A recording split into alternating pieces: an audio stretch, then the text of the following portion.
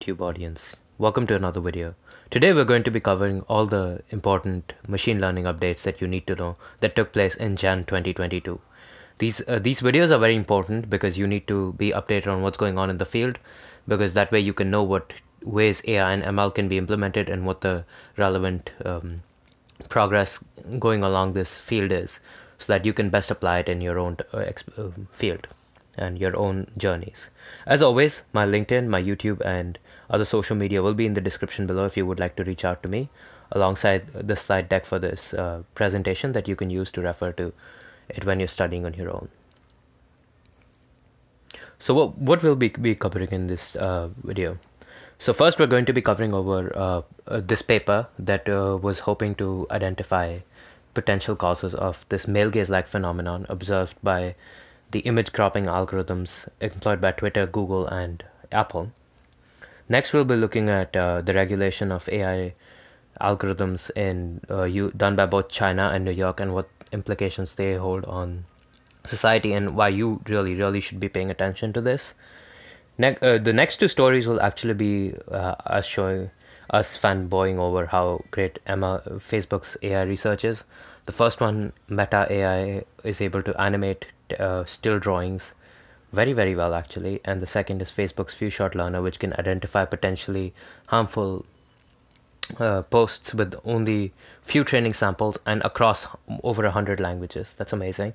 And finally, what I think to be the most meaningful application of AI, which is using AI to identify proteins that can potentially kill bacteria and other things that have been causing a lot of harm.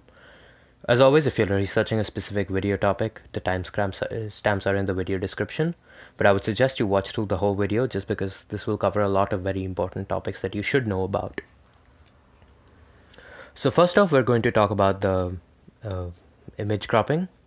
So the paper I'm referring to here is called Auditing Saliency Cropping Algorithms, which looked to identify whether Twitter's image cropping was sexist and racist. So if you ever post a picture on Twitter and it's very long, what the AI will do is it will automatically preview only a small section of the image, and it's not going to preview the whole image. Obviously, if you click on the image, you can see the whole thing, but you cannot, it will only preview a small section of it. And this is very common. I think both Facebook, WhatsApp, all of these have it. So what AI was trying to identify is this cropping algorithm that auto crops sexist and racist, and the paper says yes. We'll go more into this, and just why you should care, because that's always important. This is obviously a huge point of concern. If you've watched any of my other videos, I talk a lot about how human bias can really seep into your data sets, and this can cause huge problems when you start working with data, because you won't even be able to see where the bias is, because ML can often be very black box. So identifying potential sources of bias is very important when we work with data. And I've always stressed this, and you can read my older articles, watch my older videos where I talk about how this is a field that will be very big in the future, much bigger than it is now, and you can make a lot of money with this, and this is a very valuable contribution to AI if you can start learning how to identify bias, where AI is failing, etc. However, in the case of this particular paper, I think this really shows you how populism and this always bid for trying to make AI research popular is kind of leading to situations where things aren't always necessarily very straightforward and honest. So if you will notice my title, I say the male gaze-like. So if you're not familiar with the concept first, let's talk about what the male gaze is. The male gaze was a phenomenon coined by some researchers in the 1960s or 70s, where they noticed that a lot of visual media was catered towards the preferences of men, and it was meant to make the visual things happy, even if it didn't normally make sense. Look at all these anime where we have female warriors, or superheroes where we have female warriors, and for some reason their armor always shows off their cleavage and their legs, etc., all the sexualized areas. And this obviously has no practical purpose, because armor should cover your whole body, but this is done because this is being done in order to cater to male fantasies and male pleasure. And that's the basic idea behind male gaze. And what they were concerned about this paper is that if you look at Twitter's algorithm, it seems to be honing in and focusing on these women's bodies instead of their faces. So they were worried that male gaze through the bias had kind of crept in, because remember, most people working in tech are males, and so maybe the data sets they used, etc., they didn't realize this, but male gaze had crept in through to the AI algorithms, and maybe more through feedback, etc., that had resulted in AI focusing on the women's bodies and auto-cropping. So this is what they coined as the male gaze like. But here's what I don't like about this paper and why this is such a huge problem for AI in general. And this is in fact such a big problem that I have dropped the paper I was annotating and researching for this week, and I will actually be breaking down this paper and its implications in my Medium. So make sure you're following me there if you want to learn more about this specific paper. But what these researchers found is that this is not actually focusing on the women's bodies at all. It's actually focusing on the logos of companies in the background. And that's how it's cropping. It's just cropping to see which logos are most important. So it's not really male gaze as much as it is capitalism gaze, if you will. And this is the authors of this paper acknowledge that, but they refuse to change their wording. They don't say anything about it. They kind of leave it there, and then they, instead of saying male gaze, it's not male gaze. It's they say male gaze like, so that they have some deniability. If you were to say, hey, you're misrepresenting this, they'll just say, oh look, if you read the paper, if you read the experiments, we clearly say that this focuses on that. But if you read their abstract, they bold out, oh, it really does exhibit biases. And that's to me, that is just bad faith research. That's just bad faith promotion, because they're promoting something that's not necessarily accurate, and they know it. And this is really similar to clickbait on YouTube. So this is why I'm not a huge fan of this, but this is definitely an important area that you should be focused on: bias in AI, bias in research. And that's definitely a very valuable area for the future. So next we'll be talking about China's and New York State's regulations of algorithms. So first off, let's start with China. China pushed out new regulations that says that the algorithm recommendation service providers, think of things like YouTube, which recommends videos, Facebook, which recommends posts, Instagram, which recommends posts or whatever. These are all recommendation providers, and what China is trying to do is it's trying to get them to regulate in such a way that the technology is not used to engage in illegal activities, spread misinformation, or any other measures that might be considered as harmful online content. And you might be thinking that's a great thing. There's so many studies that have been linked to social media promoting ADHD, promoting anxiety. It's terrible for your mental health, especially overuse of it, and all of that. So you might be thinking that's great. And to a certain extent, I can certainly see the reason for it, because China has been grappling a lot with younger generations being addicted to their social media and video games. So this is China's attempt to stop it. However, the second part, and what I find very interesting, is their statement that they will expect service providers to spread positive energy and promote values. And this is a very interesting statement, obviously, because it's very generic. It doesn't mean anything. There is no legal definition of what positive energy and promotion of values is.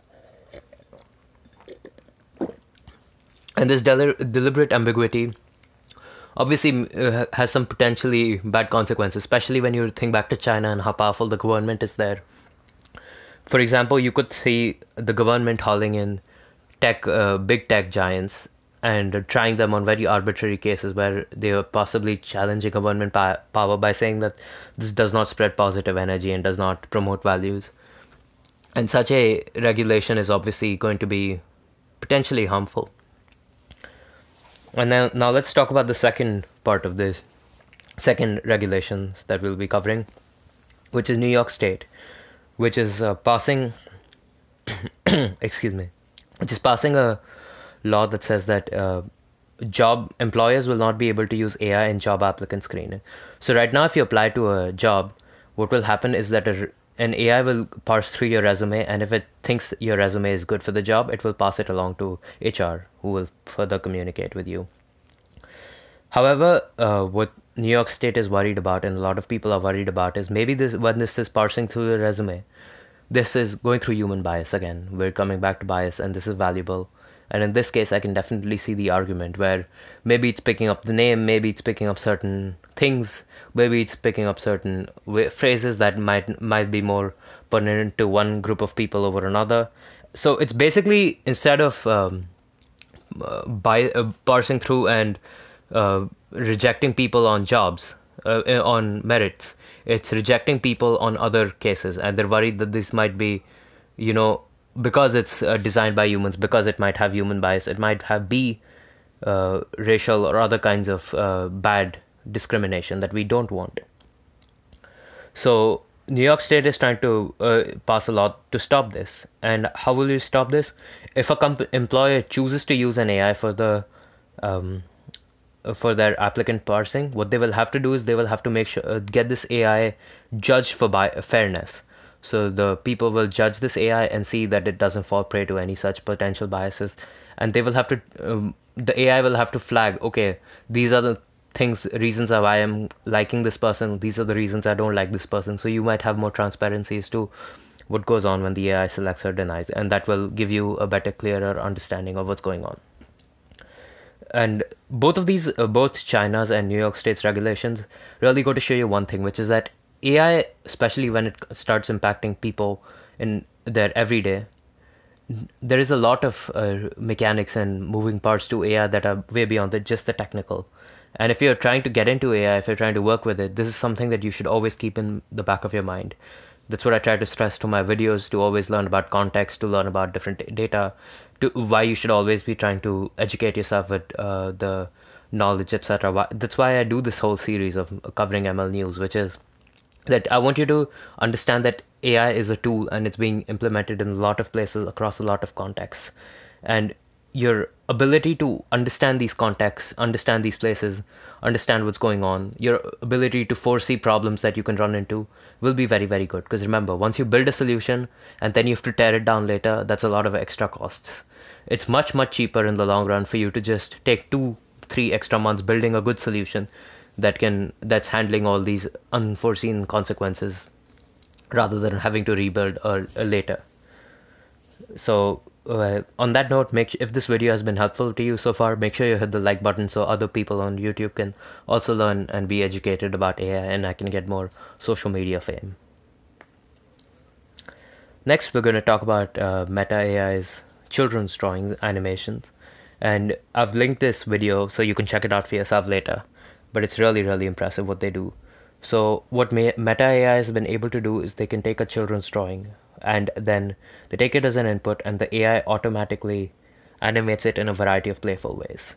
And this AI is obviously geared towards children, and if you look at a lot of the comments, like I did when I was researching this tool, it seems like a lot of teachers are very excited because they'll be able to educate a lot of young children with it. They were talking about, oh, we can use it here, we can use it there, which is always great to see. But I think Meta is also flexing its how close it can be to a metaverse, or a very early version of a metaverse right now, because a lot of what Mark Zuckerberg stressed on the metaverse thing was the personalization, that you can pick your own characters and you can really start interacting in ways that are not currently possible on the internet. This is possibly one such way where you can have characters, you can custom design your characters in video games to be animated in certain ways and have all these dance competitions, etc. I'm just coming off the top of my head, but this application of AI is really jives well with what they're trying to do with the metaverse, and that's why I was covering this. And obviously it's technically impressive. Let's see if this can load up here. So we're just gonna mute it. I wonder, okay, is that it?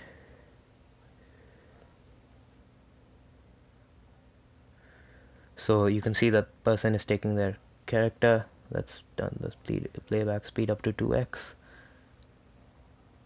By the way, what speed do you guys listen to? Because I've moved way beyond 2x and people think I'm weird because I always watch things on like 3x or 5x, and everyone else looks at me like I'm some kind of a weirdo. So here you can see that it animated all those images Your character can wave, it can dance, all of this, and it's all being done through static images, which is what's so impressive. All right, next we're going to cover, why can't I? Okay, yes, perfect. So moving on to another Facebook post. Seems like this month Facebook AI has been very active. Last year it was maybe Microsoft, maybe this year Facebook will be our machine learning company of the year. Here we see that Facebook's new post, I've linked this in the slides if you want to read it. I'll have the link in the video description as well, was a pure demonstration of technical brilliance. A common problem when we're working with social media sites and any place where we have large amounts of people gathering is that it can be very hard to catch bad content. One, because it can be very subtly worded. I can word it in pictures, or it might be in another language. It doesn't have to be English. And traditionally, AI has had to have a lot of training resources, a lot of investment put in to be able to catch these things. And Facebook was like, you know what, we're the biggest and we hope to continue to be the biggest. So what can we do to stay way ahead of the competition? And they came up with a few shot learning approach, which can learn from harmful content. So if you start identifying new possible kinds of harmful content, suppose I came up with the rumor tomorrow, Chinese people like beating grandmas with bats. You know, that's not a rumor that's ever existed before. And I came up with this on the fly in this video. So imagine I put this up, and normal training videos, normal identifiers would probably require a lot more training, this rumor to really spread before they were able to catch it. With few shot learners, they'll require very few training data. So instead of months of data, it'll only require weeks of data, which is a huge step up. And not only does it work across English, but it will work across 100 languages. Think about this. So the possibility of catching harmful data is going to be fantastic. And that's something that we can look forward to. That's a very good demonstration of technical brilliance. My only concern with this is, as AI and ML get stronger, it's obviously going to increase more risk for censorship, etc. And it's a very fine line you want to walk. Facebook is a private platform, so they can do whatever they want. But you always want to keep this in mind that, okay, what happens when the wrong people get involved and like just 2-3 jokers start flagging things that they don't agree with as potentially dangerous, and then your ML is so good, so quick, that starts tagging everything related to that is potentially dangerous. That's always a thing you want to be careful about, and that's once again why what I'm stressing to you. Remember, there is much more to AI than that's just the technical models, the data, etc. There is a human element, there is a social element to AI that you should always have in the back of your mind when working with things. And you should get into the habit of considering these things, and it will help you technically when you're designing things, because you will be able to identify use cases and real life implementations much better once you start considering all these different aspects. Moving on to what is, to me, the most meaningful application of AI that I've seen in this today's video.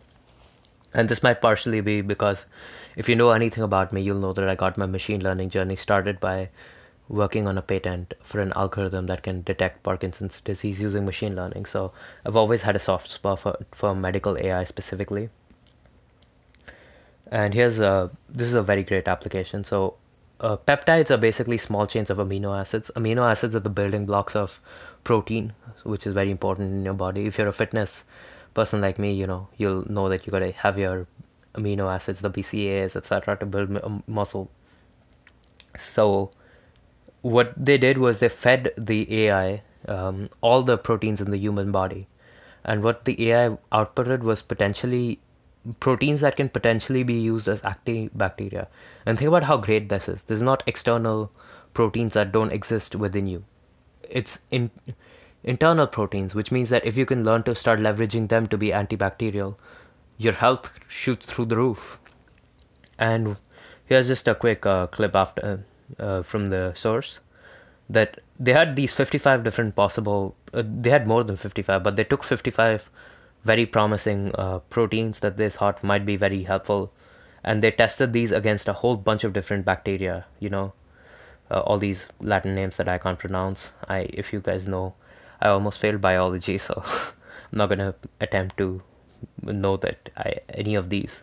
But long story short, what we look at the last line, most of these proteins were able to prevent the bacteria from replicating, which means that once the bacteria get into your body, how they infect you is that they become 1 becomes 2 becomes 4 becomes 8, and then they become enough where they start causing hell in your body. If you can stop them, even before they have like 2-3 generations going forward, that's a huge step to your health.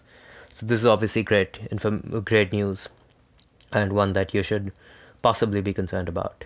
And that's about the end for this video. Hopefully you liked it. Such videos, I hope, will give you direction in machine learning, will help you see different ways ML is being used, being considered, and really how you can use it in your journeys going forward. If you're interested in this kind of video, make sure you subscribe to me so that you're always updated on the recent machine learning research, what you should know, what you shouldn't know. I share a lot of my content here. So if you'd like to support this, the best thing you can do for me is watch this video, comment on what you would like to learn about next. Make sure you've hit the like button, share it with other friends of yours who are interested in this domain. And you can also connect with me across the different social media, because it's very helpful to me to hear from you, to get feedback from you. If you'd like to support me monetarily, my Venmo and PayPal links are here. They'll be in the video description down below. Using these links gives you access to exclusive content like annotated papers, special discussions, consultations, etc. Aside from that, you can say yes. You can reach out to me. I would suggest, if you like this kind of a video, make sure you subscribe to me, following me on Medium, because I'm always writing articles there. And they're also very machine learning focused, if you couldn't tell from the name of the URL. Connect with me on LinkedIn, Twitter, and Instagram, just because I'm sharing a lot of content there. I come across great tutorials, I put them up there. If you want to talk to me, that's what I use, especially IG. If I come across great ideas, I can connect people over LinkedIn, etc. So make sure you're connected with me over there. And especially if you're preparing for a technical kind of a role, whether it's coding, whether it's ML, data science, software development, etc., make sure you check out my Substack, Coding Interviews Made Simple. Every week I send out a question and its solution. Subscribing is completely free, and if you want the premium version for the solutions and discussions and the community, it's lesser than $50 a day, so it's definitely well worth the cost. It's helped a lot of people out. And if you're in America, you know the drill. Make sure you use my Robinhood referral link. We both get a free share, and there's no risk to you. So that's about it. Thanks for watching. Have a good one.